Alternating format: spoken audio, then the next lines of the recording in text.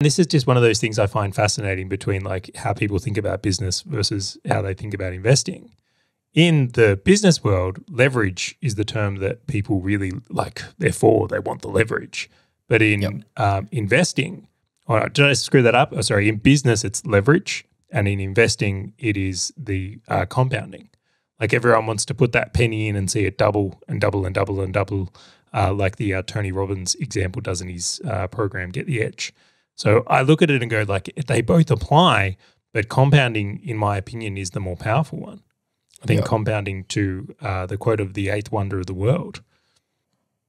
And I've found, and I know we mentor and coach quite a few people, like I've actually found that this concept when talking about are these things that scale and compound as opposed to just trying to build leverage, doing the calculation for them over a long period of time makes the business owners that I've been working with go, oh shit, I've been thinking about this completely wrong way, where it's completely transactional at the moment for how do I just make money, how do I make money, versus how do I build something that can continue to grow based on what I'm putting into it. It really does shift the lens to like a longer term view, doesn't it? It really makes people think very differently.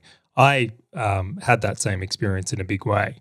When you're working with people, Grant, though, what is your finding that many people are just focused on short-term cash as a strategy and there is no long-term focus? I'm going to put a second layer on top of that, tactic chasing as well. So it's like, oh my gosh, I found this exploit. And it's like, I can totally, like if I put white text on a white background, I can rank first in Google, right? And it's like, isn't it just better to build like this thing that just grows, like a better strategy? You cannot go on a pedestal for putting white text on a white page on Google for doing rankings. I know both of us did that back in the day. Yeah. No pointing fingers here. Just put it out there. Are you telling me SEO isn't white text on a white page writing plumber Melbourne, plumber Melbourne, plumber Melbourne, and then also paying someone on Fiverr to get as many backlinks as possible to plumber Melbourne, plumber Melbourne, plumber Melbourne? I don't think people realize this. For anyone that wasn't in SEO, that is literally how you did SEO. Charlie, there are people that listen to this that used to be clients of mine and paid me good money for me to put white text on white background. So stop ruining my tactics. That was the internet really has come a long way. And so the second layer I'll put on top of it is like tactic chasing, which is they know it. They're like, oh, well, for now we will, I don't know, extract leads from a Facebook group because it's working now. And it's like, well, is that going to be the thing that actually works long term? Like, you know what's better? Having an offer that people want and then just putting it in front of everybody. And so it's like, well, but then that compounds because then guess what, Charlie? You can come up with a second good offer that then compounds and then you've got two good offers as opposed to, well, this works really well now. Let's go feast. And then when it stops working, it's famine, right? And so it's like, well, just look at the things that continue to grow and compound and just absorb that. Put your time and effort into that. It might not be as sexy and as fanciful now, but shit, in 5 years' time, you're going to be grateful that you did it because everyone who didn't are sitting there going feast and famine, feast and famine, feast and famine.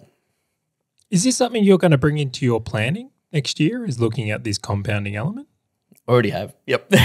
Well, the interesting thing, you and I have been doing this for most of the year, is just like refining how do we do the thing, which is how this podcast started, was the basis of this compounding and continuing to grow.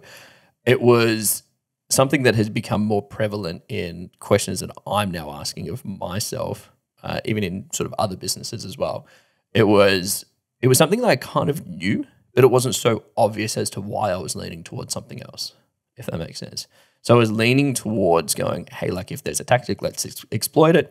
Or, hey, if there's a way for me to generate more leverage, let's just generate the more leverage, as opposed to going, well, does it compound as well? Like if you can have both, great. But it's almost like the first question should be like, does it compound? And the second one is like, does it leverage and can you grow from it? It's just a reordering of question priority. But to answer your question straight, 100%. Like I've already applied it this year. Like this was a lesson probably 6 months ago. And it's just been reaping the rewards as it continues. I think some people also have like a burning platform, right? And so I'm just going to make this, tell this story more from the place of how you can engineer it financially from compounding, because compounding can apply in different ways, right? You've already mentioned brand as well. If you're in a business and let's say you know it's only going to be around for a year, you literally are chasing a tactic to produce cash today. And maybe you're selling a course on how to do your tax in 2022. And you know at the end of the year it's over, right? There's a very strict deadline. There's no compounding thing, but you've got the ability to make money in this vehicle for 1 year. If you know that and you can go, cool, I'm going to pull the profits out of this and I'm going to invest it into something that does compound, that is or can become your way of compounding something. Like you can connect other elements to this idea as well, where if you were to purely focus on compounding in every area without the like cross-collateralization of this concept, I think you miss out on even potentially bigger opportunities, because that 1 year of like cash grab might be the thing that kickstarts your compounding in a way you never could have imagined. Hey, fellow business owner, if this topic and value-packed short video has resonated with you at all, and you want to dive deeper into creating wealth inside and outside your business, check out the full episode by clicking the link on your screen or in the description right now.